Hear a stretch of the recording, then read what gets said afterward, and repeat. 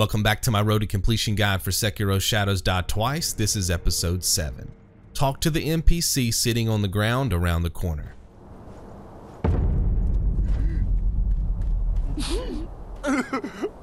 Where did everyone know? What do I... Ask him why he's crying and then give him the white pinwheel we picked up in a previous episode. Who's everyone? Everyone? The spinning, only one, the pure white... What? Sorry, I just... Is this the pure white? Oh, everyone, and a pinwheel. Hey! What? Could you... I don't follow. I know about those monks saying. Why do you want that? Oh, I'm sure that and then I'll get to... I'm in charge of look. You can do that. Now select accept and use divine abduction to send him away. But yes.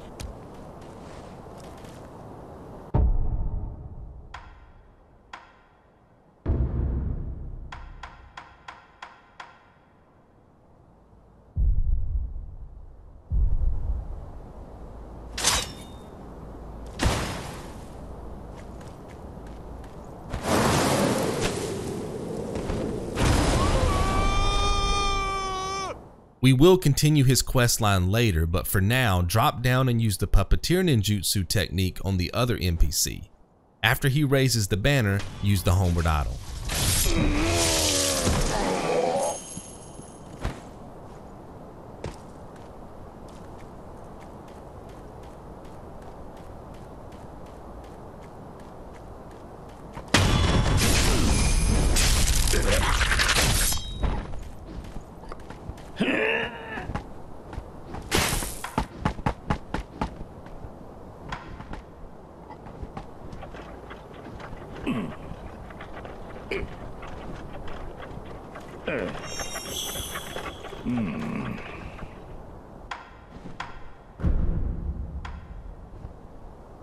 Now we can make our way to the next boss fight.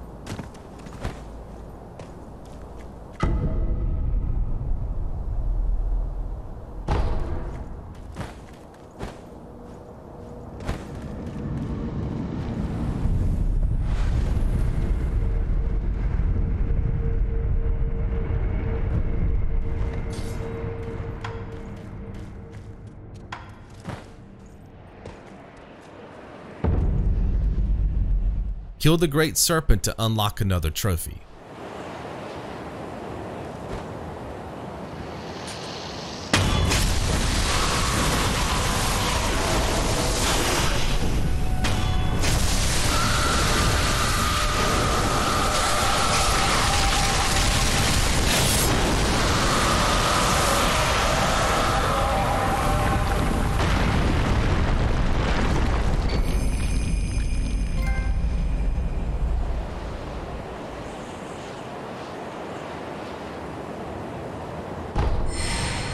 Grab the bundled Jizo statue, use the homeward idol, and fast travel to the temple grounds.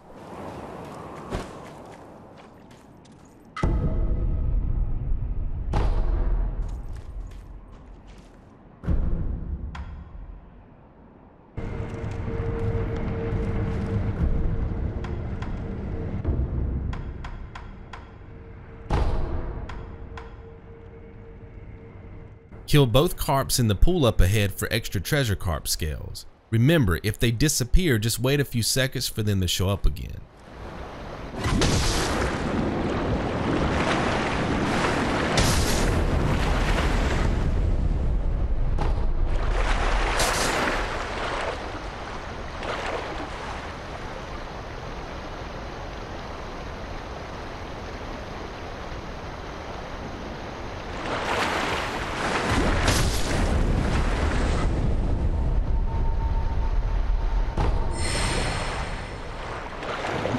Grab the Holy Chapter Infested item and the prayer bead from the chest before using the homeward idol.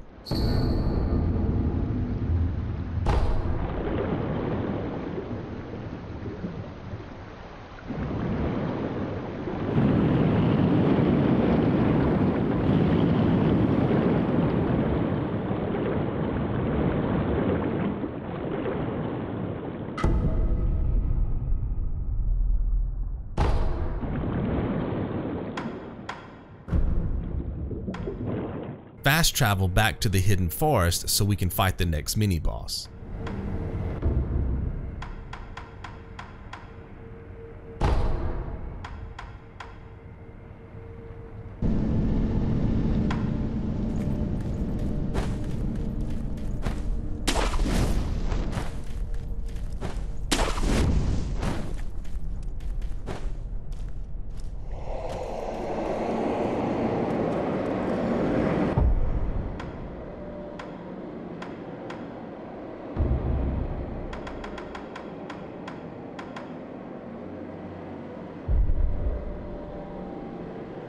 After setting up a safety save, buff with a pacifying agent and divine confetti. Now charge the mini boss and spam attacks until he disappears.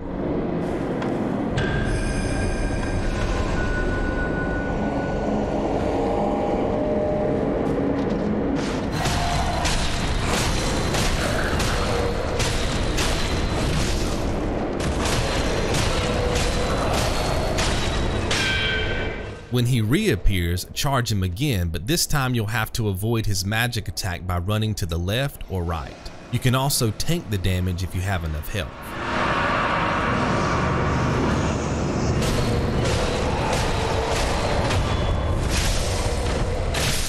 After the first death blow, buff again and repeat this process until he dies. Killing this mini boss rewards us with the Malcontent's ring.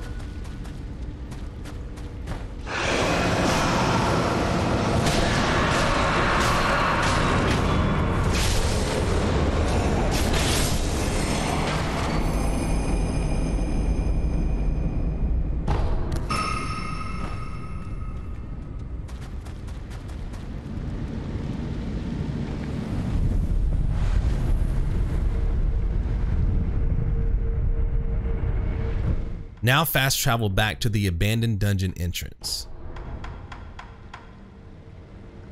On the way to the antechamber idol, grab the following items: Yashariku sugar, treasure carp scales, and scrap iron.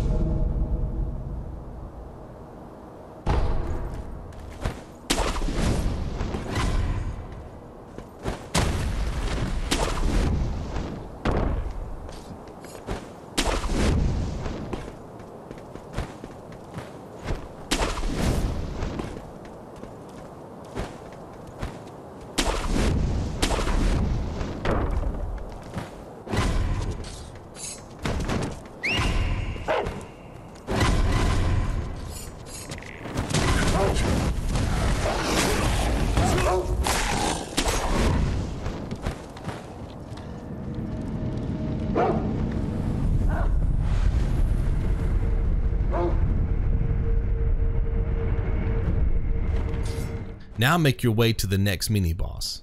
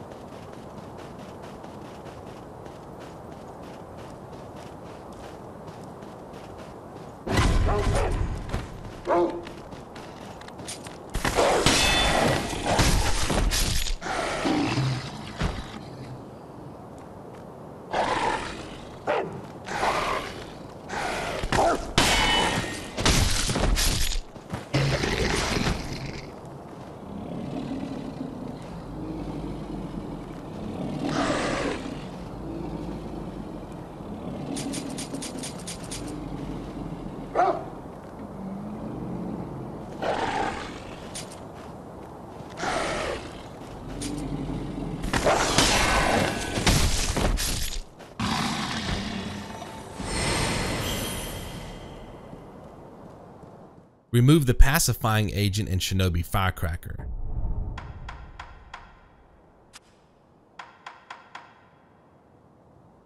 Now equip the firecracker before setting up a safety save.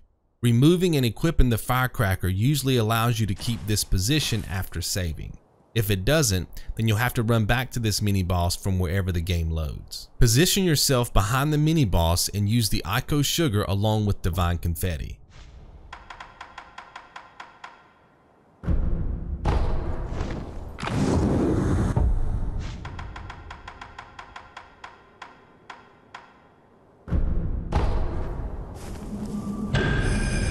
Move around the corner for the first death blow.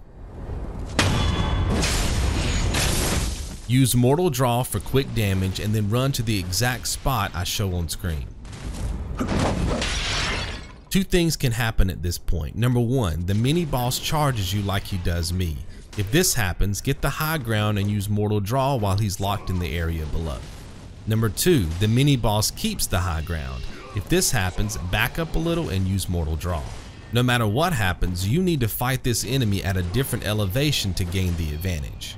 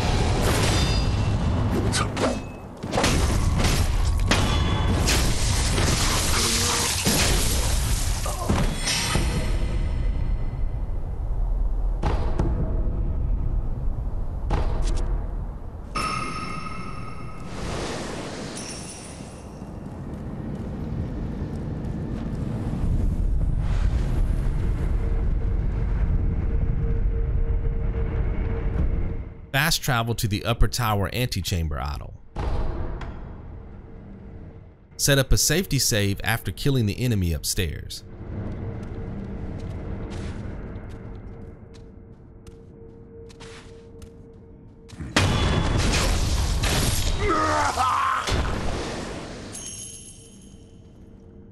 Drop down and deliver a death blow to the chained ogre.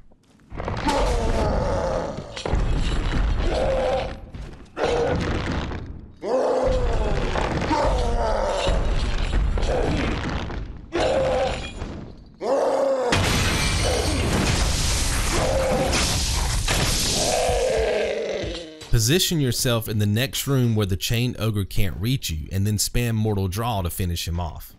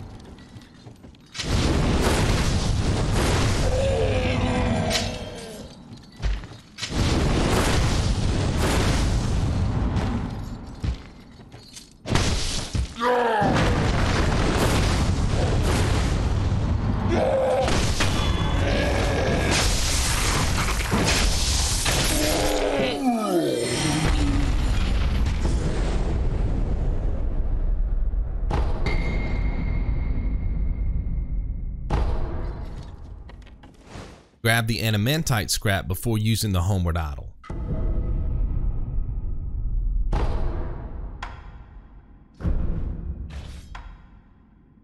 Follow me to the next idol and grab the Adamantite scrap.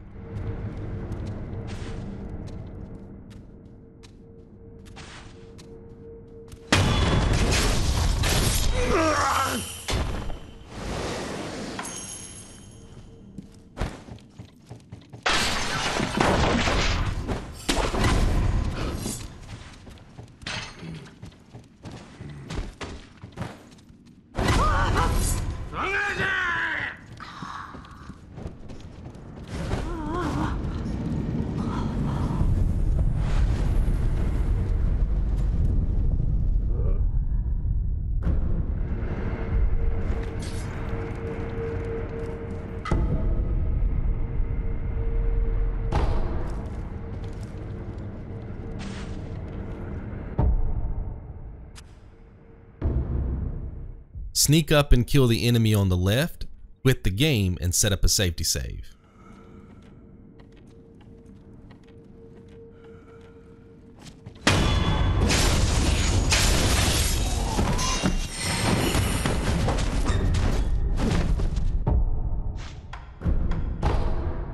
Now sneak up behind the mini boss for an easy death blow.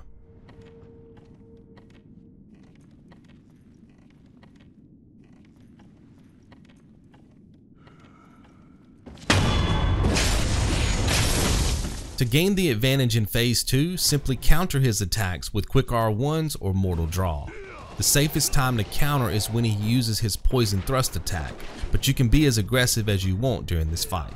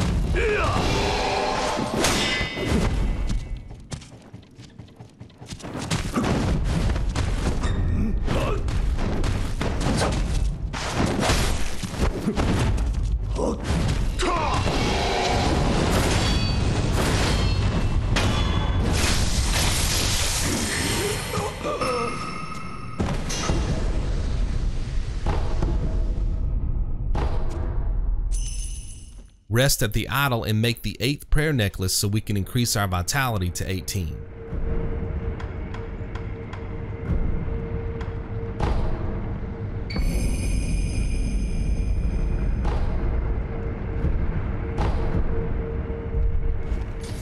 Follow me so we can eavesdrop on Lady Emma and Ishin.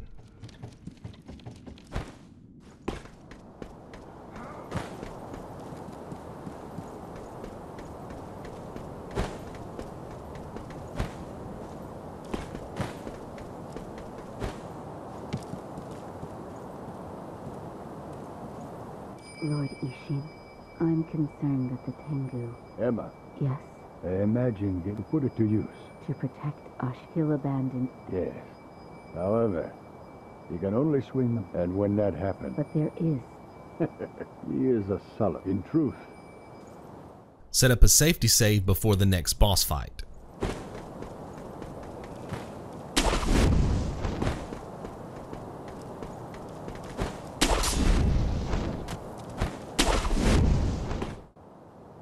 Tell your father you wish to break the Iron Code and stay loyal to Kuro.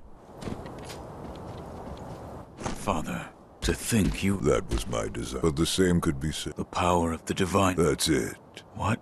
The dragons. Father. Now you see. Remember from this moment. Forsake. Listen to me. Obey your...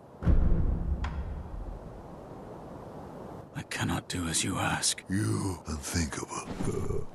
We can lock our father in between the door and the statue just like we did with Genichiro, but this time we need to use the left side. The setup is exactly the same.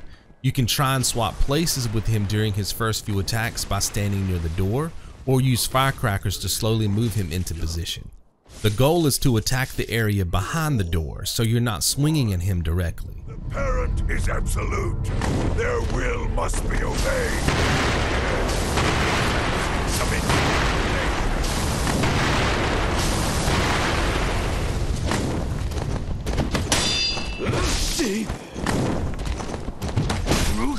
Attacking twice, followed by a pause, will usually keep him locked into place, but your timing has to be perfect or it's possible for him to escape. If you find this rhythm difficult to maintain, just spam R1. There's still a chance he might escape, but you'll do a lot of damage either way.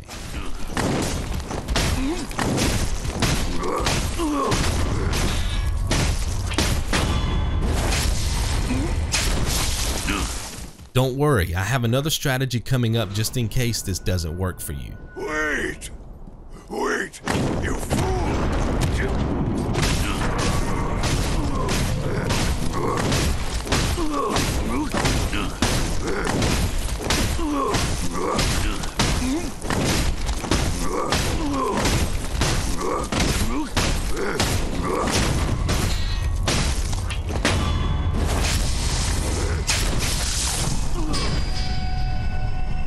Strategy number 2, lock onto your father, run to the right, and force him to attack. If he throws the ninja stars, you can block or tank the damage, but you can also avoid them if you're quick enough. The problem is the sword attack, which usually follows the ninja stars.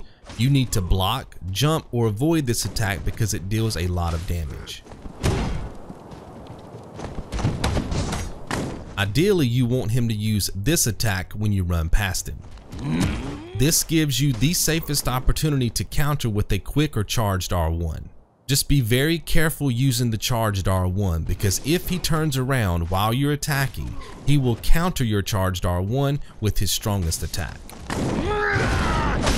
If you're confident with the fight, then use Mortal Draw instead of the charged R1 for extra damage. Just be careful because using Mortal Draw leaves you open to counterattacks, so you'll need to figure out which strategy works best for you.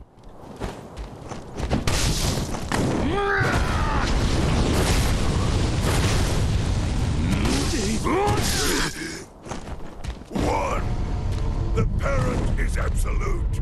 Their will must be obeyed. Yes.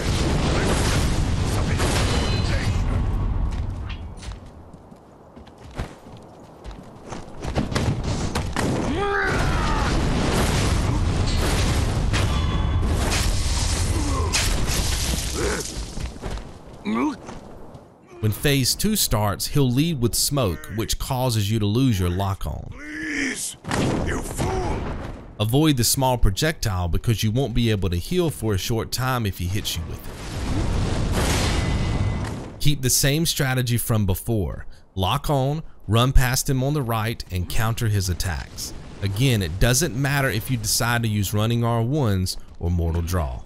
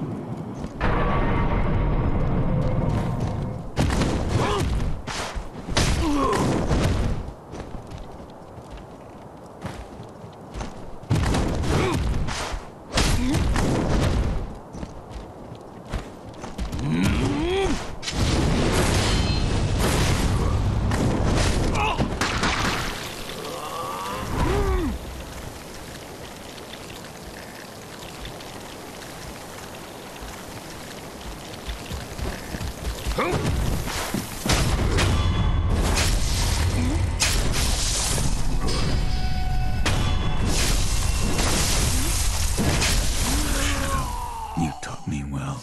That's my boy.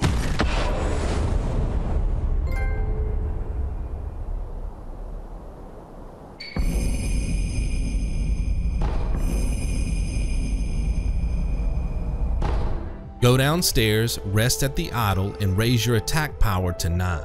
My name is Exonovant, and I'll see you in episode 8. Be good.